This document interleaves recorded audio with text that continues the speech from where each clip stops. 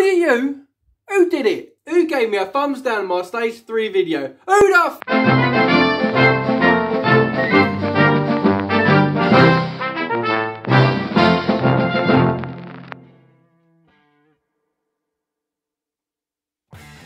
Don't everybody give me a thumbs down out shits and giggles now, because I will not find out amusing.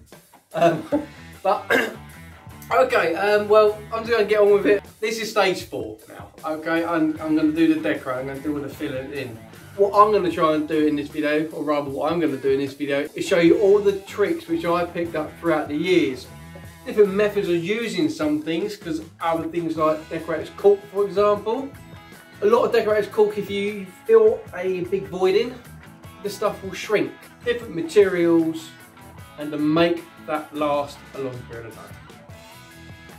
This doesn't always apply to everybody, but I personally find sometimes it's better when you're making a unit like this, instead of trying to get it spot on first time, you might have to do one main cut and then make it ever so slightly smaller and bring another cut. I had a bench saw so I can make it really close.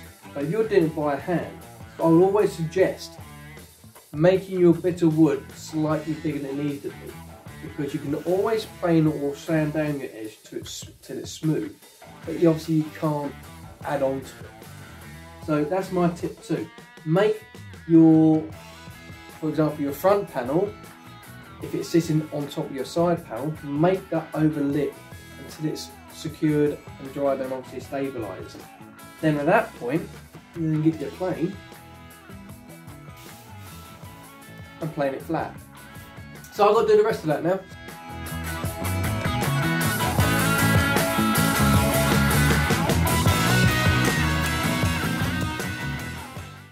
Of course, if you can't be bothered to use a sanding pad, you can always cheat.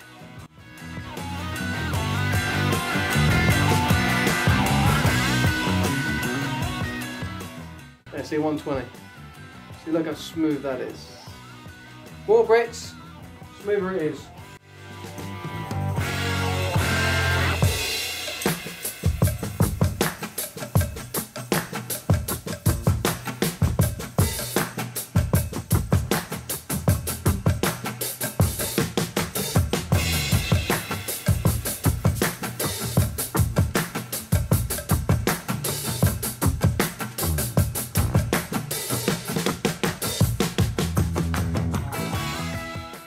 Tip number 3, or 4, can't remember, it's not important.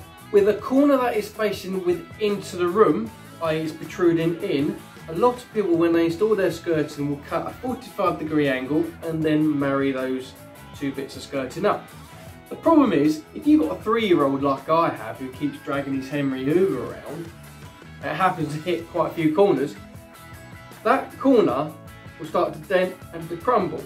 Especially if you're using MDF like I am. With my little trick, which I do, is I don't bother doing that 45-degree angle. I cut it butt edge. Now, by doing a butt edge like this, you can actually rub down the corner to look like this. Now, by having it like that, you're not actually relying on just a corner to strengthen the corner. You're relying on the actual thickness of the board to give the corner strength. I've done it the other way, so actually in a couple of rooms upstairs and they've chipped. I've done the other ones in this manner downstairs and they've all seemed to be a lot stronger. So there's another tip for you. So I'm going to get on and shave these ones down. To get this to the desired shape, i.e. same moulding as this edge, you'll need a couple of tools. You'll need a flat rough file, also known as a rasp, half moon, you might need a chisel. Probably not, but you will need that. So.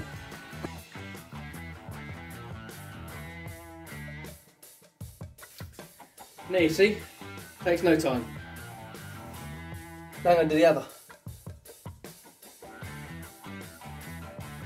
Right, so that stage is now done. The next stage is to fill nooks and crannies in. What a great word, nooks and crannies. There's so many different references. Now, you can use decorator's cork on the wood, because obviously you've got to think about the expansion of the wood. You can use polyfill, it all depends how thick your wood is. I've done all mine out of 18mm, so there shouldn't be all that much movement. So that's what I'm going to do now, is go around and fill these holes in.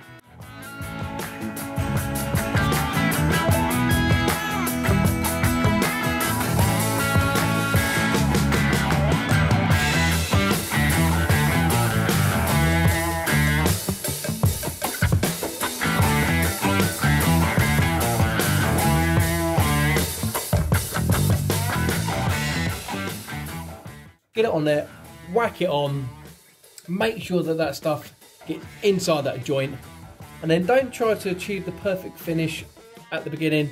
Just simply, or I should say roughly, take it off bit by bit. And do not try to achieve the finish result on the first go. You won't achieve it. And if you do, the polyfiller may shrink, and then you've got to do it all over again. And I'll be leaving it like that, because when it dries, I'll then rub it down. That also applies in the corners, which I'll show you now.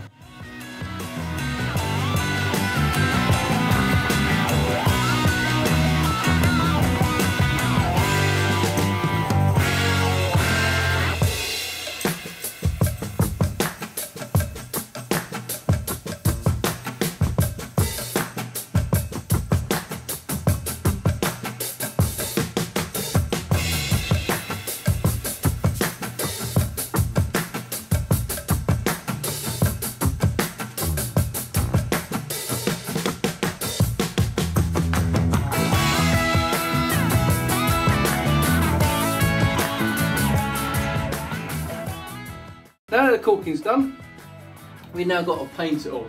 Now there's a couple of ways of doing this. Some people like simply using a roller. Some people like using a brush. I like using both. Different methods, different applications. I like using a brush. I like the brush look. Some people don't like the brush look, some people like the roller look. But for good coverage, I'll always say use the brush first, because you get the paint on nice and thick. Hopefully you should be able to get it, all depends on the weather conditions. Bear in mind, if it's a nice warm sunny day like it is today, you should be able to get your 2 good coats on there. But initially I always say use the brush because it applies it on thicker. Not massively thick, but nonetheless thicker. So therefore you get a much deeper coat or coverage. Where if you use the roller, it puts it on quite thin. You probably might find you have to do 3 to 4 coats in comparison to the 2 coats to get a really good coverage. Nonetheless, you can still use the brush for your first initial coat, and then once that's dried for at least half an hour to an hour, you then go over with the roller.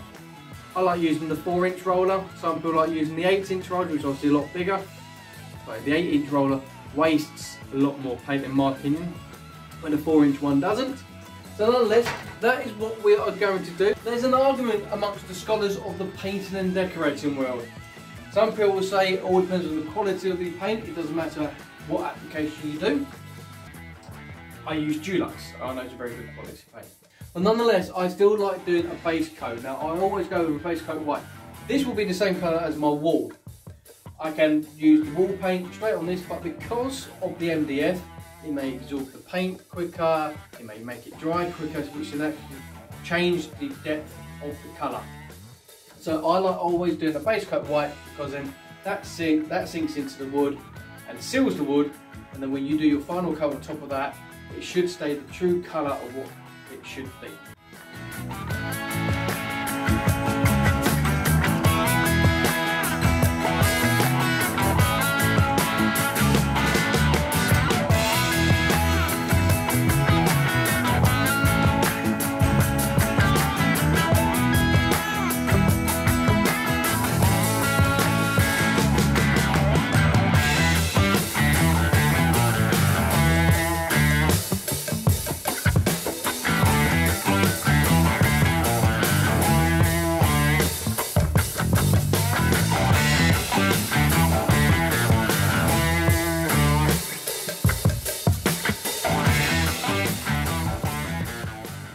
Right, so the paint is all done now.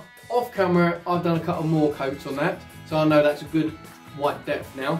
Now what I always do is, when you use a brush or roller, there's always some form of a rough texture on the wall or whatever you're painting. So I always recommend getting a little block wood. This is 120 grit, on the other side I've got 80 grit. It's actually from a circular sander.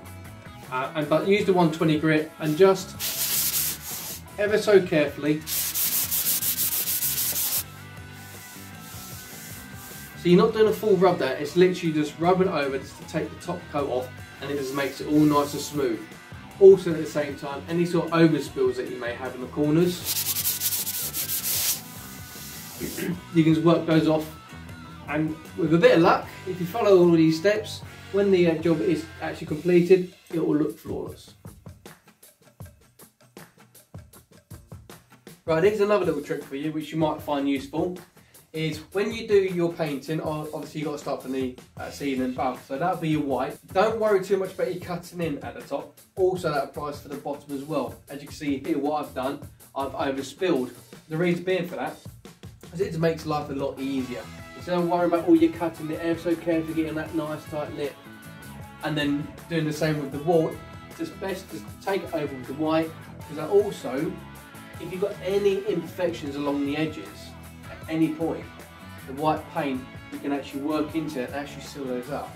So it's actually quite handy to do that. So I'm now going to get my watercolour paint and start painting the unit here.